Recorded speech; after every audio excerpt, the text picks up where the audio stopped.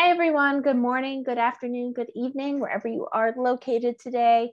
My name is Lindsay Villasina, and I am with Scrum.org.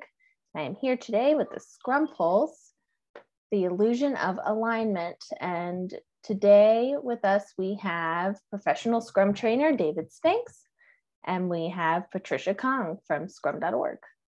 So welcome. And just a few quick guidelines before we get started. Your microphone will be muted throughout the session. However, we highly encourage you to ask your questions in the Q&A box at the bottom of your screen. If you have any technical questions, please feel free to use the chat and I will help you the best that I can throughout the session, but please keep any content related questions in the Q&A so that we capture those and we can address any questions we don't get to after the session. So next slide, please. So very quickly, who Scrum.org is, we are the home of Scrum. We were founded by Ken Schwaber in 2009. Our mission is to help people and teams solve complex problems. We offer training and certification in professional Scrum. Our newest course that we recently launched is the Professional Scrum Facilitation Skills Training class. And this content kind of feeds into that content. And we have Patricia and David here who played a role in creating the content for that course. So with that, I'd like to hand it over to David to introduce himself, and then Patricia as well. Thank you, Lindsay. So my name's David Spinks. My background is in software development. I was a software developer for about 10 years before I got into Scrum and Agile. That was around about 2010. So since then, I've been a Scrum Master. I've been product owner for some teams and working as an Agile coach. I became a professional Scrum trainer with Scrum.org back in 2019. I'm also an accredited Kanban trainer with Kanban University as well. So I like to think, I think about lots of different flavors of enabling agility as well. So Scrum, Kanban, obviously with my experience as a developer as well. I've got some experience of XP practices, for example. The company that I work through is called Red Tangerine. I co-founded that with a partner of mine, Claudia Californo. So the two of us run that company, and that's through how we offer our services, training and consulting in the Agile space. I'm also the co-author of the books Adopting Agile Across Borders, and a book that is just coming out, is already out depending on which part of the world you're in, called Mastering Collaboration in a Product Team. So when I get some spare time, I also write as well. So that's a little bit about me. All right, David. So my name is Patricia Kong, as Lindsay mentioned. I work at Scrum.org. I've been at Scrum.org for over 11 years. And while I've been there, what I've been focused on and what I'm thinking about generally is agility at the enterprise level. And right now, really thinking about, great, we have the enterprise, how can we help the people inside individually and together improve rather than just focusing on turning that the ship. I'm the co-author of the Nexus framework for scaling Scrum. I co-developed the evidence-based management framework. So how do we know that agility is working for us? How do we actually use inspection and adaptation when we think about empiricism in an organization? I'm a youth mentor. My background is actually in finance, but it started through organizational behavior. And like most people with their backs against the wall at a startup, I came over into learning Agile and Scrum. So I am Boston in the US based. I used to live in Europe and I am back here. I'm actually in the office. The Scrum framework was actually created, I think, downstairs from where we are. I'm in our offices now. So that's just a little bit about me. And today about this webinar, this is about the illusion of alignment and how Scrum teams can make decisions stick. So we know how Scrum teams can make decisions, but the big thing is about how do we make sure that everybody's in alignment when we're making those decisions. So what that looks like when we think about it, and especially I think this is a little bit of the crux of facilitation for me, is that when we have a group of people that seem like they've agreed to something, and then what happens is we go through the motions and later it seems like there's a lack of agreement, a lack of alignment, lots of misunderstandings. That's where that tension happens. And facilitation is a great way to work through that and to expose some of that so that we can move through those difficult aspects. And it's really something that's important for Scrum teams, Agile teams to be aware of, because by its very nature, what we're doing when we have a Scrum team coming together is we have a lot of smart individuals, creative individuals who are trying to solve complex problems. And so what we're looking for are those different ideas, and we can have that. That's great. We have all these different ideas of how to solve a problem. But what happens when we have to make those decisions, and especially tough decisions when we're saying no to things? So this is something that we really want to explore. It's very common in Scrum teams. It's common in a lot of different teams. And what we're trying to do here is introduce a model that might be helpful for you to address some of that misalignment and think about that risk when we're thinking about facilitation. A lot of the inspiration that we have, a lot of the material that we're going to be presenting today with David is based on this book. It's by Sam Kainer, which is called The Facilitator's Guide to Participatory Decision-Making. From that, there's some different models that we can go through, but this is a great book if you're interested in moving further. So the illusion of alignment, what this image shows is when we think of a team and we're going through a decision that has to be made. This can be anything from sprint planning. This could be anything like refinement. We're talking about something that we're trying to address.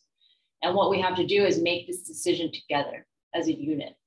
And we're trying to work through, and we think that every stage we're all aligned, and at the end we can make a decision because everybody has been aware of what we're doing. So this could be something as simple as, hey, we're trying to go into sprint planning. We're talking about the sprint goal. Everybody's aligned. We've come through refinement. We're aware of what's going to be happening next. We're aware of the product goal. We're thinking about this sprint goal. Come the day when sprint planning here, nobody agrees. What is that? And that is what this looks like, because everybody has been thinking about things a little bit differently. So it's reality. This is reality when we think about what's going on in Scrum teams that I've seen, in Scrum teams that I'm on. This is the reality in my household. And we should really be aware of that, because it's not just A, B, C, D moving down. So one of the things is that, like I said, we have a smart group of people who are coming together, and the reality is that we have different tangents when we're thinking. So even David and I, when we were working together on the course, we have different ideas of how things are going to happen, and we have to be aware of that. And we're talking through these things. So the other thing is that we have to acknowledge that a lot of these tangents and how to solve this is a really big thing to think about, because people get attached to their ideas. And when we get attached to our ideas, what happens is sometimes we're not really listening or open to other options. So we're going one way because we're not able to really hear what's happening around us. And that's something that with facilitation, we can work through. So there's a lot of confusion, a lot of impatience that happens when we're not here. And then there's also this, we're in a team, the desire for everyone to be involved. So this is a really complex thing. How would we manage that and have a decision about that? So when we don't address those things, what we have is people who are kind of nodding, people who are glazing over, people who are agreeing. And there's a lot of tension that comes up. So David, what I'm wondering is, with some of your teams, have you seen a little bit of this happen, and what's the result of that? Yeah, unfortunately, it happens more than I want to. And again, maybe when I was less experienced, I've kind of suffered from facilitating some of these meetings or sessions, perhaps in a way that didn't really help. An example that I've seen a lot is sprint retrospective actions. So for example, we'll get to the end of the retrospective, there'll be some options for some actions, and the team kind of say, yeah, we'll pick these one or two actions that we're going to take into the next sprint. It could be the team has decided we're going to give TDD a try. We're going to go into the next sprint and we're going to try a test-driven development approach. Or maybe they're going to agree, we're going to spend more time breaking product backlog items into tasks so that we've got better transparency of what's going on. And then you kind of get into the next sprints and it doesn't really happen. And why? What happened? We just agreed that in the sprint retrospective. What was missing? And again, then if I'm the Scrum Master, I then feel like I have to then step in and sort of ask the team the question, well, what did we talk about in the retrospective? Why are we not giving this a try? So that's one example that I see a lot of actions from retrospectives. Another example is the sprint goal. So coming out of sprint planning with a sprint goal that the whole Scrum team has apparently kind of agreed that this is what we're going to focus on for the sprint. And we might be a few days into the sprint, and maybe we're at the daily Scrum, or I don't know, just having a conversation between two teammates, and we find that maybe there's some work that is questionable whether it's actually part of the sprint goal or not. So maybe the question gets asked, is this contributing to the sprint goal? Can we remember what the sprint goal is? And sometimes I've seen where Scrum teams they've lost focus on what their sprint goal. They can't even remember what it was because perhaps, again, like you say, they were just nodding and going along with it because they hadn't really bought into it as part of that during the sprint planning event. And that's a painful one that I've experienced, where it's just we're really excited about this initiative. We're looking at this sprint goal. It makes super sense because of the product goal that we have, and everyone's excited. And then we come in, day 2, day 3 in the sprint, and I want to work on this thing down the product backlog. And so that's something that's really painful, and it's something that's common that happens, I think, in our world. So let's talk about what we should be doing then to fix that. Yeah. So I think as well as fixing it, we've got to acknowledge actually why it causes such a big problem. We've kind of got this illusion of alignment that you say, it looks like a decision has been made, but people aren't fully committed to it. We're maybe not committed fully to the sprint goal, for example, or maybe we're not committed to an improvement action from the retrospective. Basically, where we get to is team members start to feel apathy for what's actually going on. Why are we even following the Scrum framework? Why even bother creating a sprint goal if we're not going to be really focused on it? This could even go as far as starting to question the Scrum events themselves. Why even have the retrospective if the actions that come out of it aren't really going to be actioned? So as well as demotivation, the danger is that we get apathy towards what we're doing and we just turn back into a group of people that are just doing tasks. They're just doing what they're told to do. So how do we get through this? How do we kind of solve this problem? Well, I think the first thing to acknowledge is we got to understand how we think as humans. So there's maybe some psychology, some sociology that comes into this. I don't know about you, Patricia, but I'm someone that doesn't like conflict, and I think that's quite common, right? I think a lot of us like to avoid conflict and avoid having difficult conversations, and that could be what's going on here. So we tend, as human beings, to want to shut things down if conversations start to get difficult. But when we're doing Scrum, when we're doing any sort of dealing with solving complex problems, we have to have these difficult conversations all the time because we're dealing with complexity. That's what Scrum is designed for, right? So when we're dealing with the sorts of problems that we're employing Scrum for, it's unlikely that there's going to be easy answers. We need to tap into our creativity in order to solve them. However, again, this comes into the human psychology part. As human beings, we struggle with things that are unfamiliar to us. We like the established norms. Anything that's different from normality, anything that's going to be challenging, can be perceived as a threat, and we tend to judge things negatively.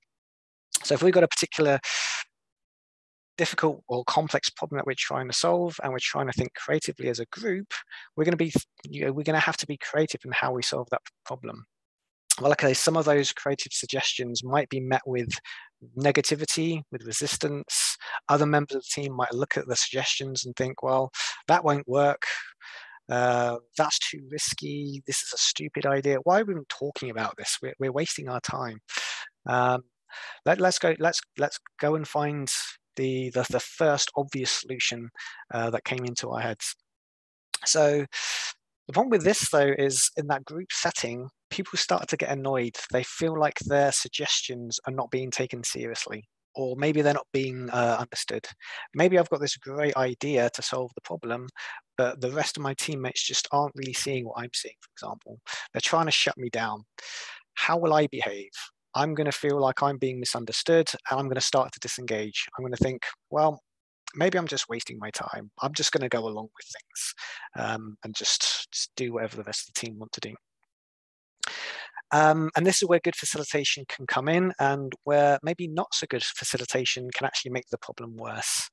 So, and I've made this mistake myself when I've been facilitating sessions with teams. We want to alleviate the frustration that the team is feeling. So we just want to get the group to make a decision, and it might feel like we're helping, but we might actually be shutting things down by saying, like, let's just agree on this option, and we might just ask an open question: does everybody agree? And people kind of nod and go along with it, but we haven't really enabled everybody to understand the option fully. We haven't allowed everybody to have a say on the different options, and most of all, people haven't really fully understood the reason behind the decision being made. So this is what we need to get past. I was going to say the thing that you said earlier about the conflict and how that works in relationships, it's very relevant, because one of the signs that will perpetuate unhealthy behavior and the inability to work together is that we shut down. And when we're afraid of conflict, or we don't want to address it, or a facilitator thinks it's best if we don't have conflict, let's just move away from that, and we're not heard, it really shuts people down in the future to be able to have more collaborative engagement. Yeah. And we have a question that came in that somewhat relates to all of this. How do you handle group decisions when the group is silent and non-participative? That's a great question. It's tricky, and I think as a facilitator, we need to have an appreciation for lots of different facilitation techniques, different techniques that allow people to contribute in a way that might make them more comfortable. For example, again, we've got to think of the human aspect here. You're going to have some people that are extroverts, some others that are more introverted. Some people like to just have a few moments to think and gather their thoughts. So if I'm presented with a group that's in that situation where the group is silent, maybe I'm going to use a technique like, I don't know, 1, 2, 4 all, and get people to kind of look at a question or as individuals first, and then discuss in pairs, and then move into fours. So again, it's about understanding lots of different types of facilitation techniques that give people the space to think, to put their own ideas forward, and whether that's in group settings or, again, moving people into sort of smaller pairs or smaller groups. Yeah, for me, and we'll get into this, David will get into this, there's this notion that when we think about facilitation, it's not just in that moment. Facilitation starts before the actual event and after. And so when we think about that, if you have a group and we're doing something, we might ask ourselves, have we communicated the purpose of this event? What is the outcome that we're looking for? Did we give them, like David was saying, did we give the introverts the things that they need, the extroverts the things that they need? Are we creating that safe space? And so one of the things that you might often see is, oh, we had a really fun icebreaker, then we actually get to the meat and everybody's quiet. And a lot of the times that happens is because there was no connection to the actual thing that we were working on. There was no, it wasn't really purposefully stated. So there's ways and techniques that you would start to think about that. And then the different techniques, like the liberating structure 1, 2, 4 all, of how to make sure everybody's voice is heard. But I think the principles and making sure that we think about that when we fall back on how we're facilitating is important. And also the other thing to think about for me that I've encountered are the right people in the room. So when we think about stakeholders, are those the right stakeholders or not? Maybe they're not saying anything because it's not their decision to contribute to. So those are the things that I think about. I'd also add as well, silence isn't always necessarily a bad thing. And we do talk about this on some of our Scrum.org classes. As a facilitator, it can feel uncomfortable, and the temptation is to step in and fill that silence. But sometimes you just got to give some space and, ask that open question, ask that powerful question, and just step back as a facilitator and let the silence hang a little bit. And again, giving space for someone from the group to start to fill in. The danger is, again, as a facilitator, you feel like you have to step in and fill the silence because of the discomfort. So part of what we're saying here is acknowledging that discomfort is kind of natural and just part of what we experience sometimes in group dynamics. Great, okay, thank you. So this takes us on to the model that we're going to talk about from the Sam Kainer book, which could be a useful way of thinking about this. So if we go on to the next slide, please, Patricia.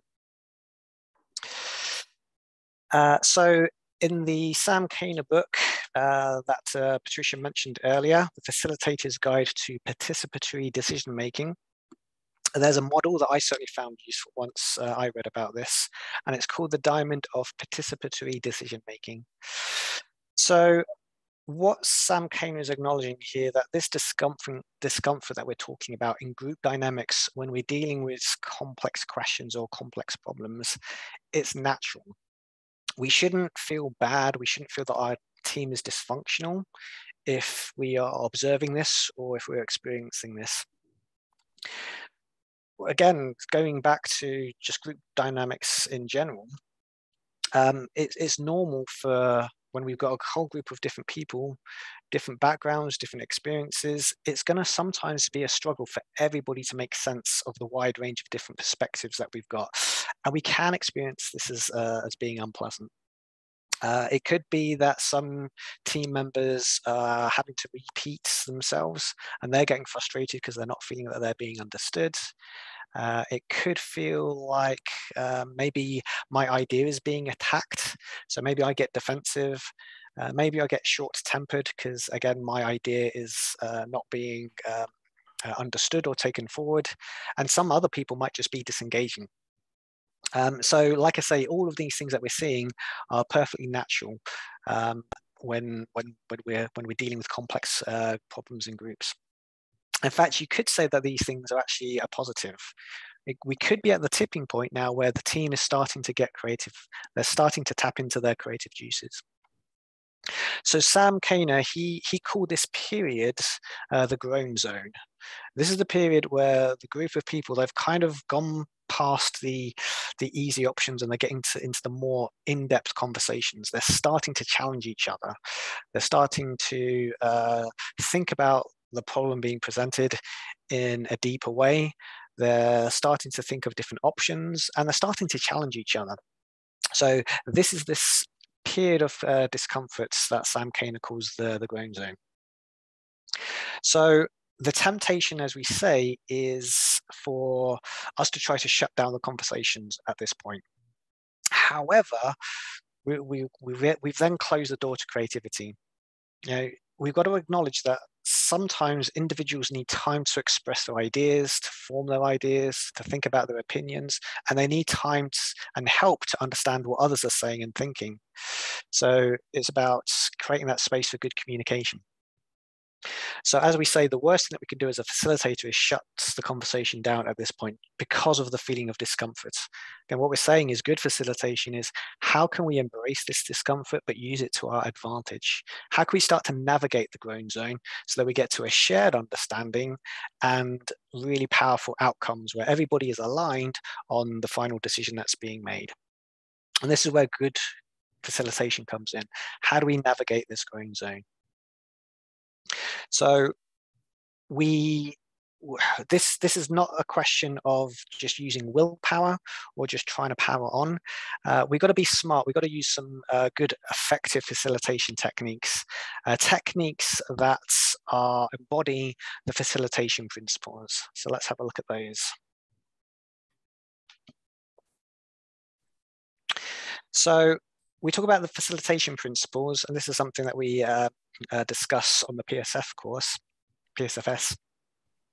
And these are participatory, healthy, transparency, process, and purposeful. So we'll go through these quickly. So participatory, maybe the core principle, the most important one. So by being participative, what we mean is we are creating a space where everybody feels like they can contribute. Everybody is able to have a say. Everybody's ideas are allowed to come to the table. What we don't want to do is think about making everybody speak. It's not about contributing in that way. It's about making sure that everybody's got a fair opportunity to share their ideas and create understanding. So this kind of links into healthy facilitation, creating that safe space where people feel like they're not going to be judged. They can come up with their ideas, and conflict is okay. But we talk about healthy conflict. It's okay to disagree with ideas and opinions, but we want to keep the conversations healthy, and we're avoiding conflict where it becomes personal and attack on individuals. Attacking on ideas is one thing, that's healthy, that helps us to build upon the ideas, but we want to keep the space safe. By transparency, again, you can start to see how there's some overlap with Scrum here, but we want to create shared understanding. And we pick our words carefully here. We talk about transparency, not visibility. So just because somebody has had their say, or we've got some artifact that captures the idea, that doesn't mean that everybody has understood it. So for me, transparency only exists when we've got visibility, yes, but when people are actually understanding what the artifact is, what the idea is. So again, facilitating a way that helps create that shared understanding. Process is important so that we are being guided towards some sort of objective. Patricia mentioned earlier that it's important when we're facilitating that we've got a clear objective, a clear goal in mind. So how can we use the process, the techniques that we might employ? How can we use that to make sure that we are heading towards that goal that we're looking for? So as a facilitator, we are looking for different approaches, techniques that we've got in our toolbox that enable the transparency, keep things safe, as we've talked about, allowing everybody to participate in such a way, but also being able to pivot if we're not going towards our goal. And again, kind of mentioned this already, but this is kind of wrapped up in this last principle around being purposeful. What's the objective of what we're trying to get from a session? Whether it's a sprint planning, whether it's a daily scrum. Again, keeping that purpose of what we're meeting for. So, David, thanks for sharing this. Why are there principles for facilitation? Good question, Lindsay. For me, I think it's relatively easy to teach and learn a facilitation technique, a practice. Right. However, that just show me what the mechanics is. This is how to do it. I think for me as a facilitator, I think having principles to fall back on kind of guides me on the why, what I'm trying to achieve. It's providing guidance in, if something's not working and I need to try something else, well, why not? I could be looking at the principles to guide me on the direction that I should be taking.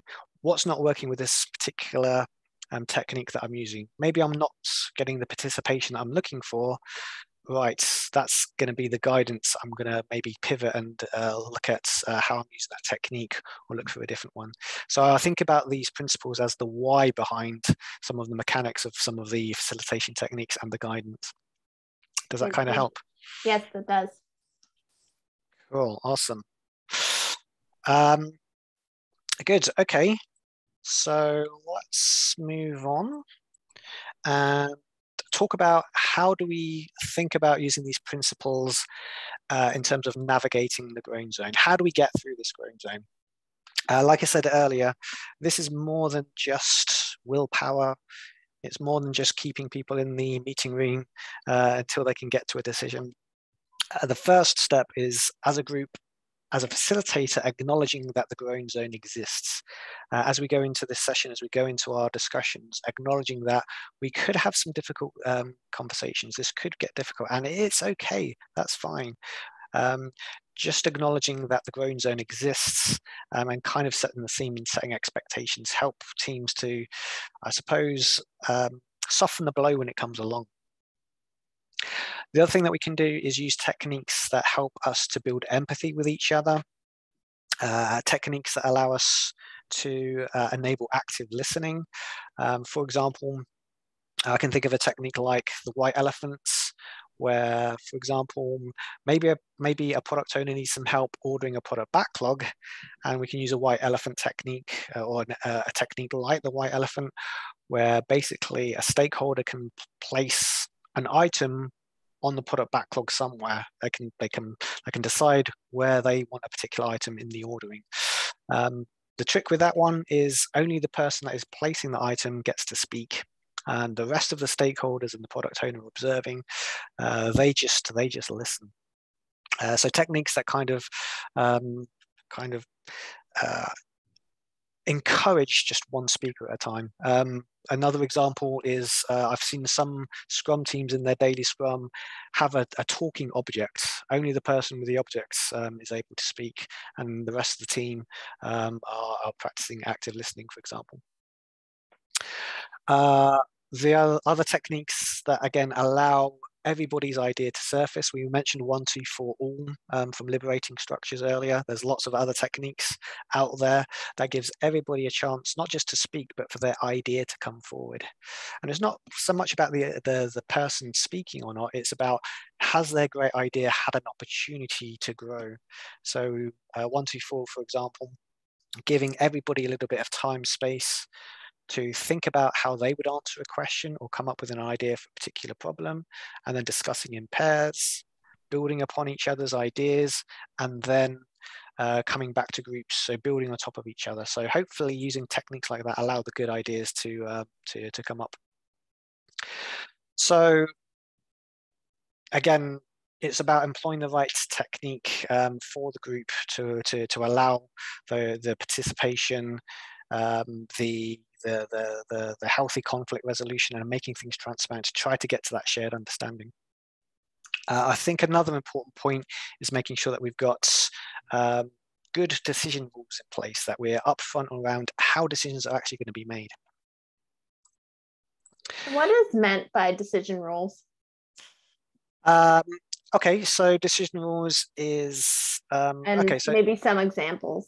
So, for example, we might use a technique to generate a lot of ideas. Maybe want to generate lots of ideas for a solution on how to implement a particular product backlog item, for example.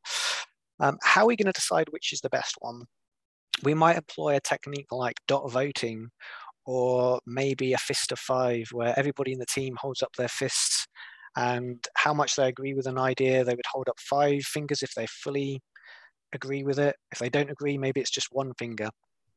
But all right, maybe we've got a majority of people that hold up 3 or above fingers. Does that mean that we're going to carry the idea forward? We kind of need to have these conversations up front and say, this is how we're going to decide on something. Do we need unanimity? Maybe the decision that we're making is so important that we need everybody in the team to agree to it. It could be like something really fundamental around how the team works. Maybe there's a new change to the working agreement, or maybe something in the definition of done which is going to be really key. We might agree that this is so critical we need every member of the team to buy into it. So in that case, we're going to discuss it, we're going to do a fist of 5, and we want to see 5s across the board. Or maybe we would say majority. We can just do a democratic vote, and the majority, if we get a majority agreement, then the motion carries, for example.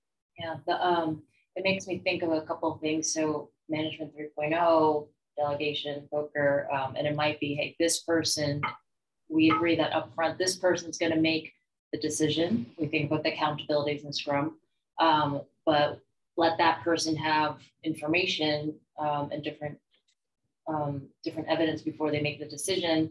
It could be something like the sprint retrospective. Dot voting would be great if you say, hey, we'll take the top 3 items. That's what the team agrees to. So dot voting would be applicable there. So there's a lot of different ways, but the important thing there is just about being upfront and aware of how the decision is going to be made, because that's the problem when you have the groan zone. You have a lot of ideas. You're trying to get through the conflict, the healthy conflict, and then you're going to have less options, and then the decision has to be made, and we have to know how that decision will be made, and that'll change for different circumstances. Yeah, and another example where you've kind of got a decision rule built into the Scrum framework, with the product owner being ultimately accountable for the product backlog ordering. So the product owner might employ techniques like the white elephant that I mentioned. They might use something like buy a feature, a technique to get stakeholders' feedback on the ordering of the product backlog, but ultimately it's the product owner's decision. So there's an example where you've got a decision rule sort of built in to the Scrum framework itself. Are there techniques that you like, especially for remote working? We have a couple questions that came in on that topic. Yeah, I haven't found any, with some creativity, I haven't found any technique that I've not been able to employ remotely. So for example, for the 1, 2, 4 all, you need the right tooling, of course, but we're using Zoom today. So Zoom has breakout rooms. So I facilitated 1, 2, 4 alls online, where I'd put people into breakout rooms in pairs, start the time for the couple of minutes where they have their discussion, bring them back, then put the pairs into their groups of 4, for example. So it can be a bit fiddly, but it's possible. And using good whiteboarding tools such as Mural or Miro, lots of good tools, and the tooling is getting better all the time. So I think it's just understanding the technique and then thinking about how can I make this work virtually, and I've not really discovered any which I've not really been able to recreate virtually. I don't know about you, Patricia, have you got any that you've not been able to do? No, I mean, when we had to dive into it during the pandemic, I think everything's gotten better. As a matter of fact, there's more ways to do things when you want to have an anonymous sort of environment when we're making suggestions or voting and things like that on a mural. Breakout rooms, having conversations. I mean, sometimes in the same way that physically you would have to prepare for something, you would probably set up your space beforehand. And I think for me, the most difficult thing is probably when there's a hybrid. So the hybrid of some people are remote and some people are not. And then the conversation that leads up is, when are we remote and when are we not? For me, when we think about the hybrid situation, I like to serve at the lowest affinity of if some people are remote and we're trying to share information, let's serve the people who are remote. And that really makes things a little bit more collaborative. That makes sense. So yeah, I think it's, again, just to reemphasize, acknowledging that the groan zone exists and being armed with lots of, or being familiar with lots of different facilitation techniques, but not just knowing the techniques, but the why behind them. And again, encouraging that active listening and dialogue that allows everybody to participate. So if we move on, if we think about what this means for Scrum teams and why this is important, we often talk about collaboration in Scrum teams, but often we don't really talk about what this really means. And I like this line that we kind of pulled from the PSFS class. We talk about, without shared understanding, meaningful collaboration is meaningless. Teams that can tolerate the stress of the groan zone are more likely to build that shared understanding, which is a precondition for innovative collaboration. And I think this is a great little line to think about. If we are going to be creative, if we are going to be innovative, if we're going to solve complex problems, we need we need to do so with groups of people, but groups of people that are collaborating. But for collaboration to come to life, they need to understand each other, understand the problem that they're trying to solve, and understand the different options that their teammates are offering up. This is how we get to collaborative teams, through that shared understanding and using the right facilitation techniques to get us there. Yeah, I think there's several little lines in here for me. The notion for me that's very important is that without conflict, you don't build trust. And so when we have healthy conflict or a healthy disagreement, that is what allows us to continue to collaborate. And we already have all the politics and drama that exists in an organization. So this box that we can help facilitate to create a space where it's okay to have different ideas, and that we're going to get through them, and that things are a little bit more transparent and visible is important for me. Yeah, definitely. So there's lots we can do around thinking about how do we enable better facilitation, how do we get better facilitation skills as a Scrum team. And this is not just something for the Scrum Master, that this is something the whole team should be thinking about. If we think about the product owner, maybe facilitating a stakeholder review, they might be running the sprint review, for example. Developers in a Scrum team, they might be facilitating a demonstration of the product to some stakeholders outside of the sprint review. So this is a skill that the whole team can develop. And we are looking at moving beyond the skills on the left to some of the skills on the right.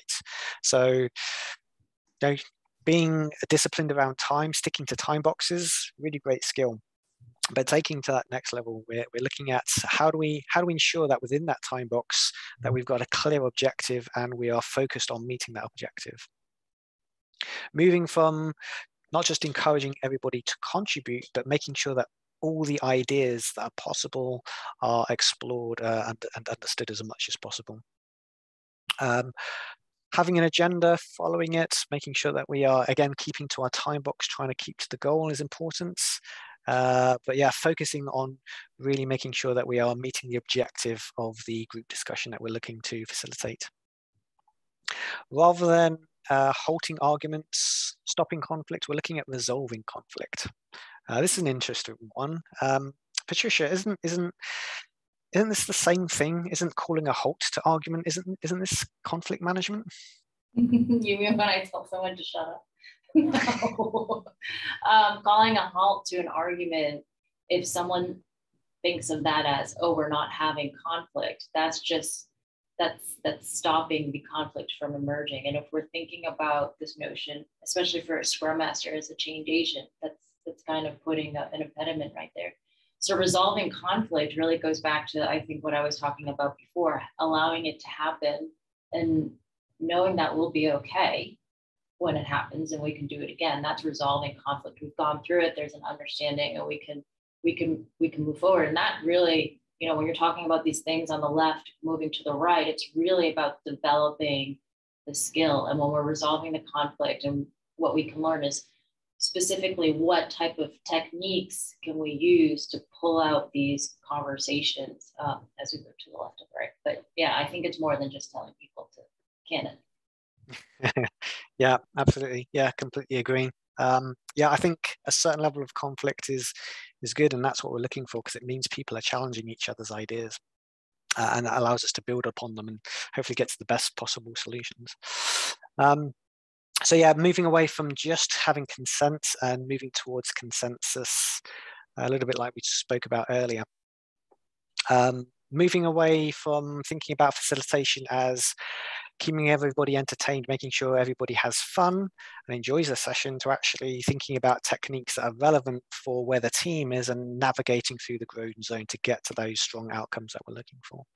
So these are the sorts of skills that we're looking at help to develop for strong facilitation.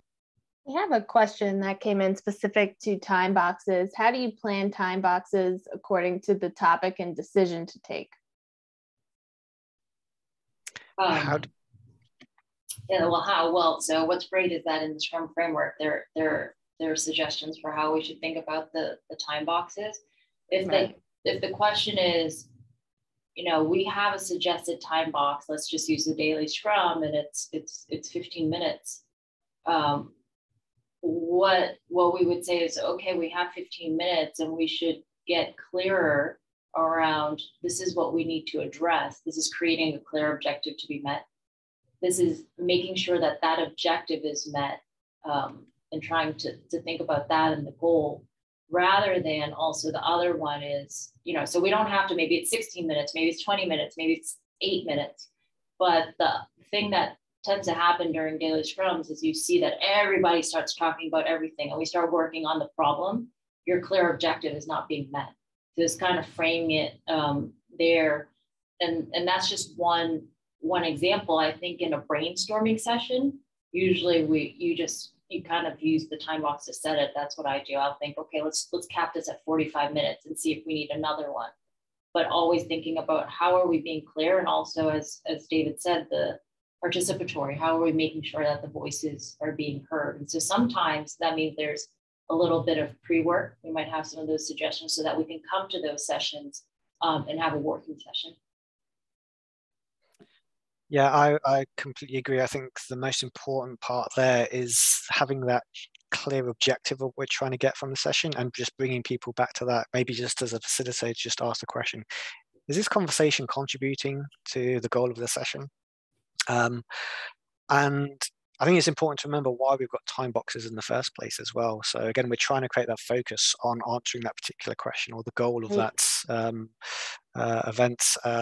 Again, you can, like a technique like 1, 2, 4 all, you're very constrained by time, but that kind of forces the good sort of ideas to kind of come out, because we're stopping from going down too many rabbit holes. Right, thank you. I think the other painful part of that is when someone says, oh, time box is over, you gotta stop.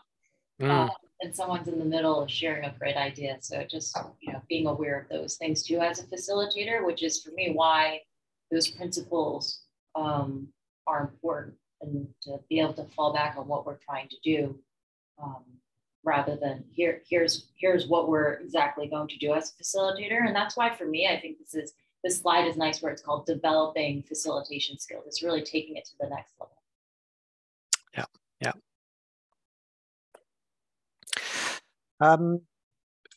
Always interesting when the conversation that Patricia and I had was the difference between consent and consensus. So I think it's important to maybe talk about that. Patricia, how did you interpret the difference between consent and consensus, Patricia? Yeah, so this has come up a lot in some of the classes too. So when we're thinking about just establishing consent to consensus, this is moving for me toward the grown zone. So establishing consent is, everyone says yes or everyone says no, or, people are silent or not sure, versus consensus is we are all aware and we agree with the direction that's going and participated in that conversation. So it's not really necessarily everybody saying or yes or no based off of our decision rule, but there's an understanding of how we're going to make this decision, and we've had participation in that. This is important when I think about things at scale. So this is, everybody's had their voice, everybody's contributed a little bit, or not a little bit, but everybody's contributed to the notion of how we're going to move forward. And that for me is about building consensus versus establishing just yes or no. So it's taking that string and pulling it further. What about you? Yeah, it's certainly one that we've talked a lot. It feels like we've talked a lot over the last few weeks, isn't it? Yeah, for me, it goes back to what we were talking about earlier in the session, where consent might mean that people are kind of moving forward, but they don't really fully agree with the proposal, the decision that's been made. They're kind of just going along with it. I consent to go with the flow. Consensus, I think, is something more powerful, where people have got more buy-in. They actually feel like they have bought into the sort of proposal. So we've kind of gone that one step further. So I like what you say there about pulling that string a little bit further, because again, hopefully that leads to more people that's more motivated and more committed to what's being done. I think that's it. The commitment and the accountability and the I feel committed to this decision and how we're going to move forward. Yeah. Yeah. I just saw something in the chat. Consent is to sit in the rowboat. Consensus is to contribute to the rowing. So thank you to Kylie for that. Thank you for that example. We will be borrowing it a lot.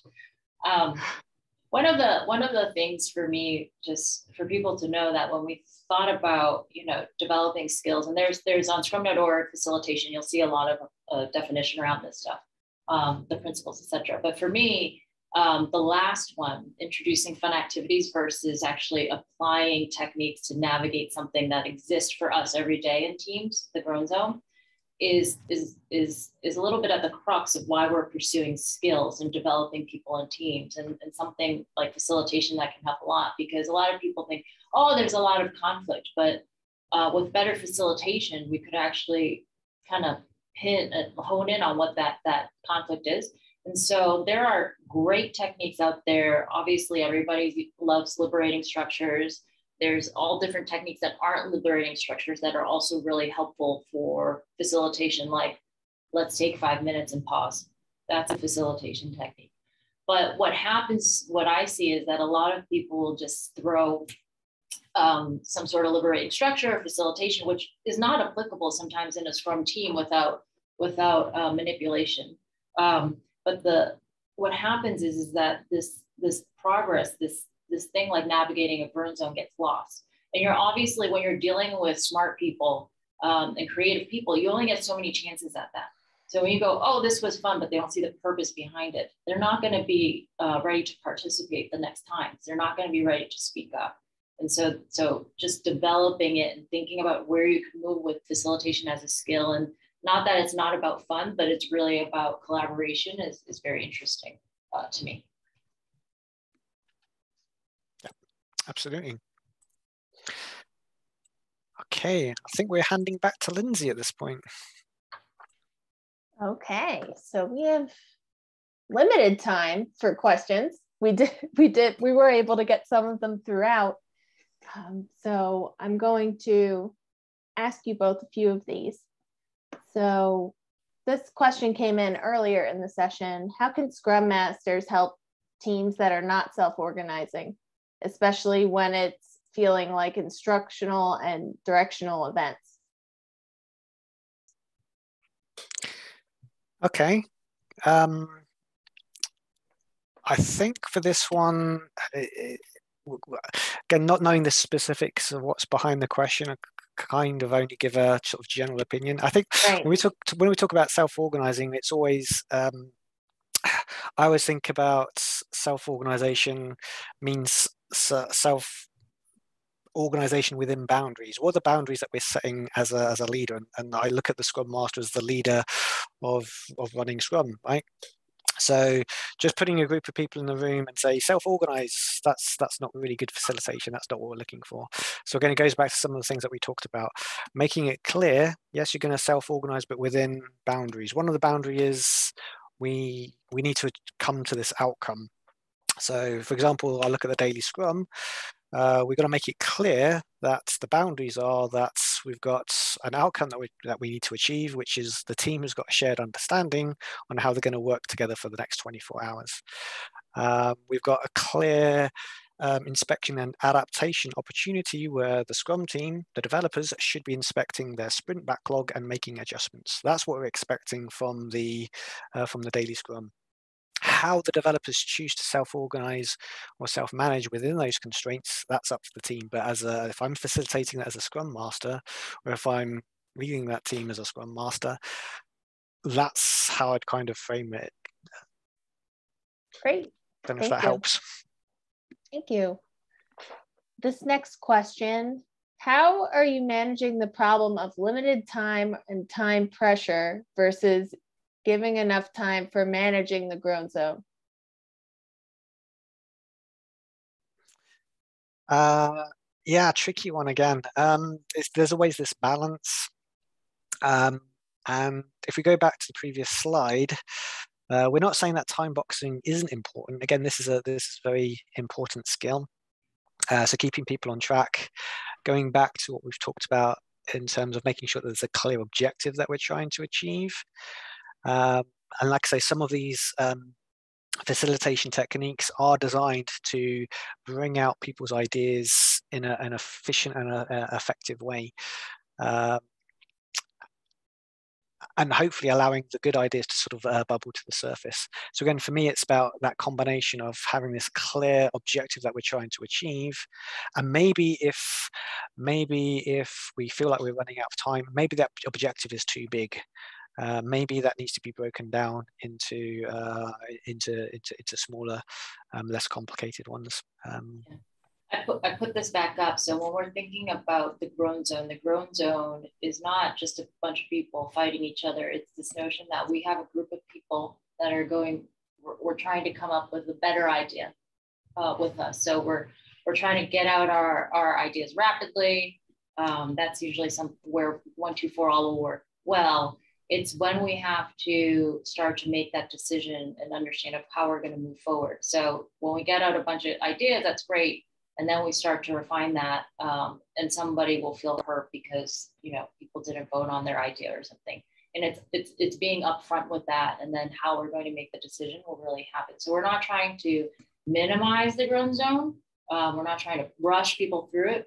But if we allow it to happen, it will get more comfortable next time, and we'll understand it more next time. So depending on the scope of what you're talking about, at least, letting it happen a few times in a way that with just that really focus on this sounds like, we're at a disagreement, but allowing it to happen will make it easier the next time, those feelings of being uncomfortable.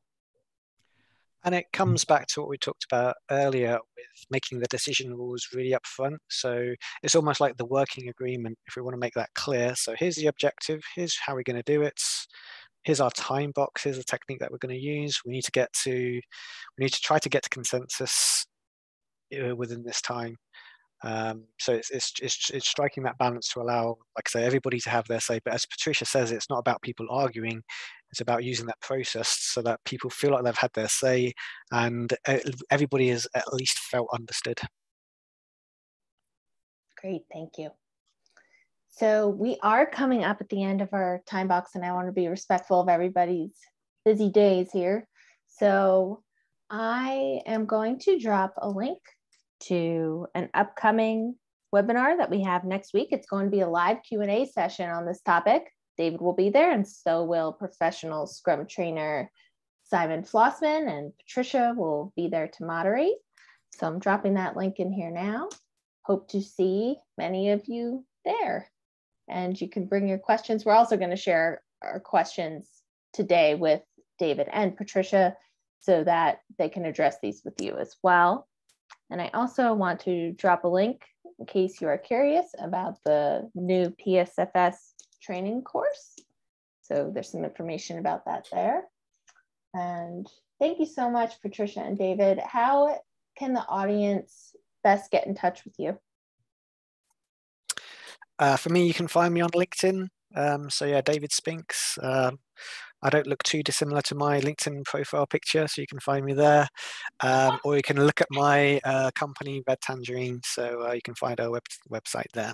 What a funny thing to call out. So for me, it's obviously also on LinkedIn, KONG, and then I'd encourage people actually to look at, I was looking at some of the questions that we didn't get to answer. There might be a little bit of assistance and guidance on the Scrum.org website. We have a lot of prolific information. So look up under facilitation, look at the videos of how to facilitate, how to use this technique, and let us know what you think of that and if that's helpful or not. But yeah, if you have questions, all the hard ones should go to David, and all the easy ones can go to Lindsay. All right. So, and I did drop links to those resources that Trish had mentioned as well.